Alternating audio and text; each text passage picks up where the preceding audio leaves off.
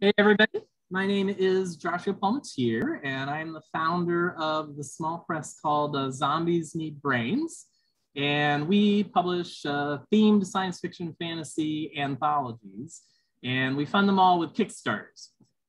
So one of the main points today is we want to talk with not only one of our anchor authors, but also one of the Zombies Need Brains editors, and discuss what's coming up with our newest Kickstarter. If you want to check the Kickstarter out, just check out tinyurl.com/ZNB2021. Okay, so again, that's tinyurl.com/ZNB2021, where we are attempting to fund 3 new science fiction and fantasy themed anthologies. And one of them is called Noir, and that's the one we're going to discuss mostly today. It's stories with, science fiction and fantasy based, but with a noir atmosphere. So mysteries, detectives, private investigators, that kind of thing. David is not only an editor on Noir, he is also going to write us a short story for Noir, and we'll talk about that a little bit later.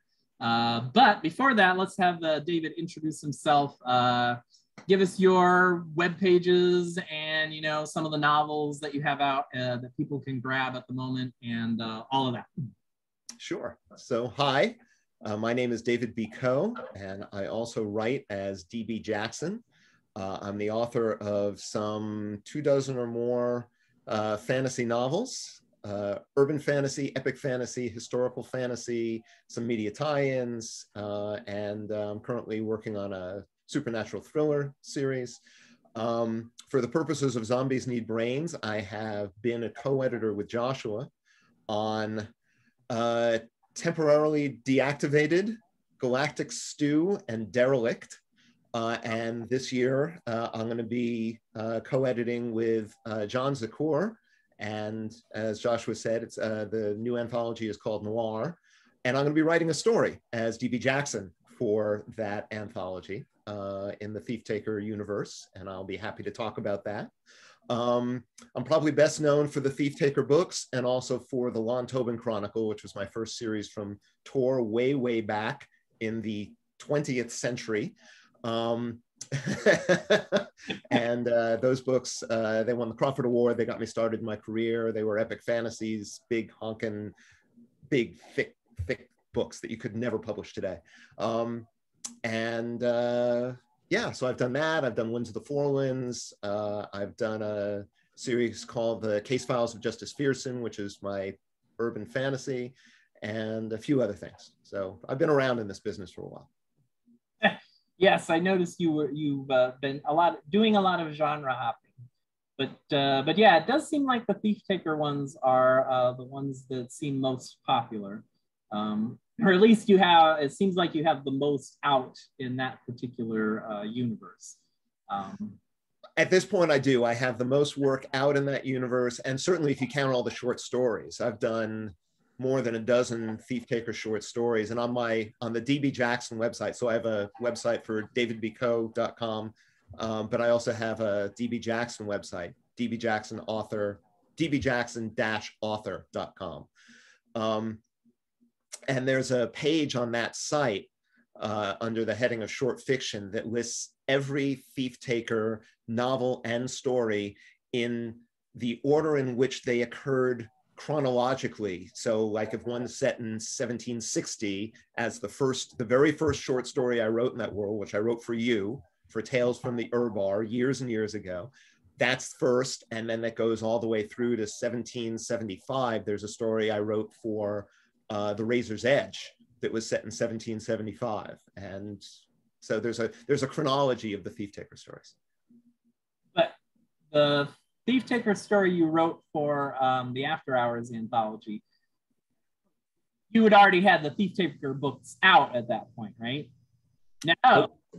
So was the Genesis idea? So the very first Thieftaker themed thing that I ever published was that story. And I think that story came out in like 2011. I think it was 11, yeah. Yeah. The first Thieftaker novel came out in 2012. Oh, but did you have, so you had the novel written though before you wrote the short story? Right, I had the novel written, but I hadn't published anything. The very first Thieftaker thing I did, and the Thieftaker himself doesn't even appear in that story. Yeah. But it's set in his world, and that was for you and Patricia. Yeah, I didn't know that. I just assumed that story came out after the novels had started. So, so that's very cool. I learned something new today. Well, that's cool. So yes, you're going to write a short story for Noir, and you said that you intended to be a thief taker. Can you expand on that at all? Well, so the Thieftaker stories, the idea of them is each one takes place against the backdrop of some event leading up to the American Revolution. They're all set in pre-revolutionary Boston. And to be perfectly honest, I don't know yet what this story will be about, but I imagine it will be set sometime in the late 1760s as Boston is being occupied by British troops. And so tension in the city is starting to ratchet up. And what I usually do is I fix some mystery, whether it's a murder or a robbery or something else, and I slot it into the historical events and tie it in so that historical figures show up in the stories, Samuel Adams or Joseph Warren or some other important figure from the pre-revolutionary era, and I'll build a mystery around it. That's the idea anyway. And as I say, I don't know yet. We're still months away from the deadline, but each time I've done one of these stories for a ZNB anthology, I've surprised myself with what I've come up with. And generally, I've really enjoyed writing the stories. And I hope that comes through in the story for my readers. But yeah, so it'll be some historical thing with a invented crime inserted into it. I know I always look forward to reading them because I believe I've edited all of the ones that you've done a Thieftaker story for. I don't think there's one that you've done Thieftaker that there's been other editors for. No, I don't think there is. I think you've done all of them. You and you know, whether it's you and Patricia or you and Sam or somebody. But yeah. Yeah. So yeah, I always look forward to your Thieftaker stories. So however, it doesn't have to necessarily be a Thieftaker story. That's one of the things I thought about when I was coming up with the ideas for the themes this year, is that you not only have your Thieftaker universe, but you have your Case Files of Justice Fearson that you mentioned earlier as an urban fantasy. So any chance there'll be a story about that, or? There's always a chance. I mean, who knows, right? I mean, if we could predict what our minds would do, we'd have much happier careers. So the Justice Fearson stories are contemporary urban fantasies. They're set in Phoenix, Arizona. They have a slightly different magic system. They are the books are really fun. I loved writing them, and I've written a few short stories in that universe. And yeah, I would consider doing something like that. As I mentioned at some point to you, we'd have to change the it would be a DavidBCo byline with a DavidBCo editing byline as well. So I don't know how I feel about that, but yeah, I'd be happy to do one of those. Yeah, Zombies Need Brains doesn't really concern themselves too much about the editing and the bylines and all that kind of stuff. We just want good stories. Okay, seems like personal nepotism to me. No, I know there's when I started editing and stuff like that, I noticed that there was this stigma, seemed to be this stigma attached to that, and I was just like, I don't know why. So you know, I own the company, so you're right. Your rules. It's my rules. So yes, I would be happy with either one. Looking forward to a Thieftaker story, but if it turns out that Justice Fearson comes up and whacks you on the head with a good idea, then I'd be more than happy with a Justice Fearson story as well. Cool. All right. Besides, editing for me and suffering under my whip, you also have managed to continue writing your other stuff. So I know you've got some Thieftaker novellas coming out. And you also have a brand new project coming out. So why don't you talk about those a little bit? Sure. So the Thieftaker novellas, there are three of them. They're a trilogy, and actually we're going to be putting together a printed omnibus of them later this year. They are set in the aftermath of the Boston Massacre. And actually the Boston Massacre was the subject of the last Thieftaker full-length novel, which was called Dead Man's Reach. And so this continues, the Thieftaker story kind of picks up where the novels left off. And each novella, the first one is called The Witch's Storm, the second one is The Cloud Prison, and the third one is called The Adam's Gambit. And as I say, they take place during the aftermath of the Boston Massacre, actually at the time of the trial of the soldiers who fired during the Boston Massacre. They were really fun to write. They introduced a new villain, somebody new to be a nemesis for my hero. And they also introduced a new element in the magic that I hadn't explored before. And so they were, as I say, they were a lot of fun to play with. All three of them are out now and available in ebook format.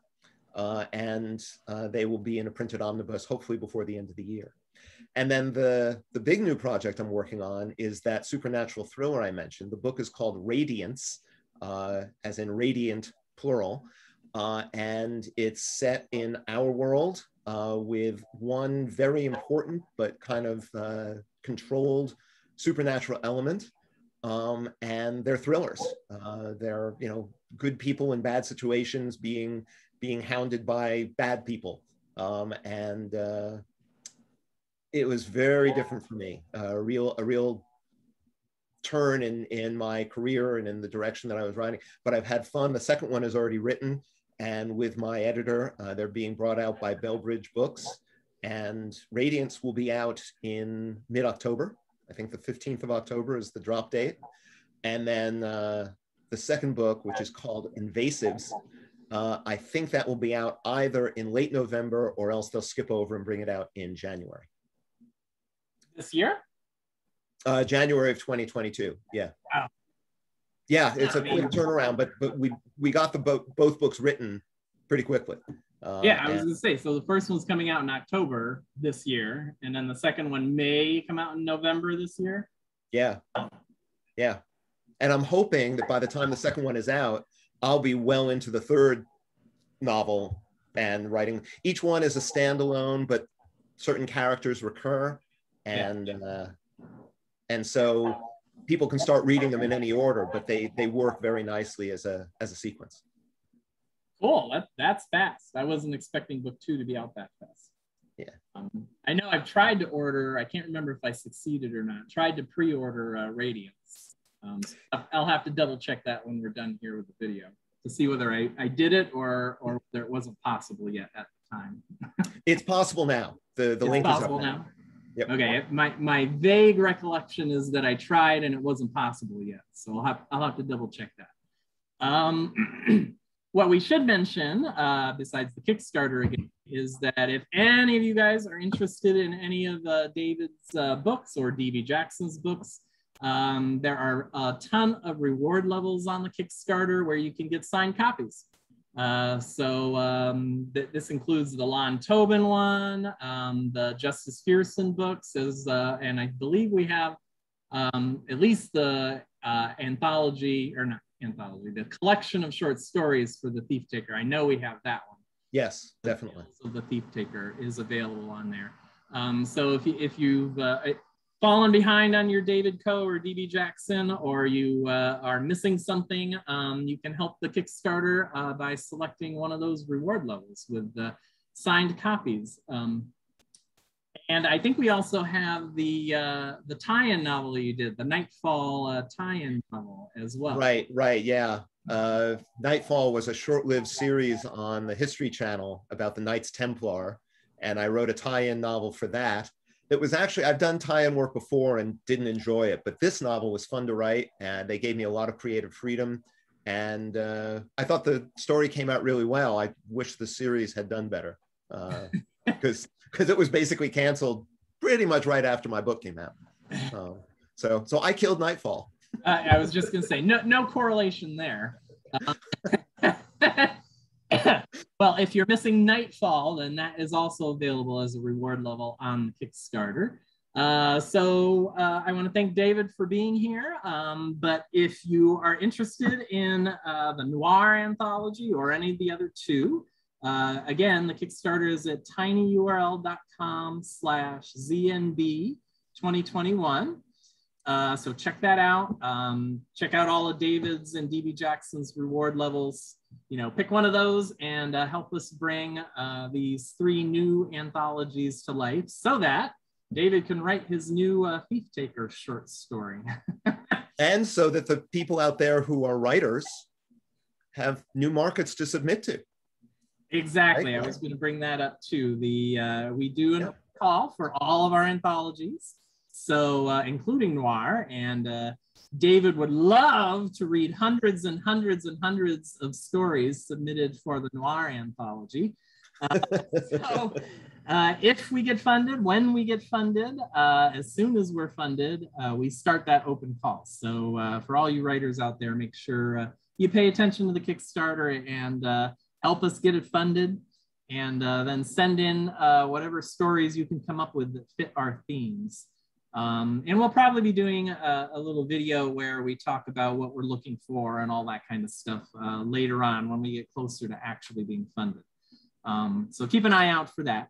But in the meantime, thank you, David, for stopping by and chatting a little bit about your story and your books. And hopefully we will be talking soon about the open call and the Kickstarter being funded soon. Thanks for having me, Joshua. It's good to see you. Catch everybody later. Check out that Kickstarter. Back us. Okay? And hopefully we'll see you in the slush pile if you're a writer.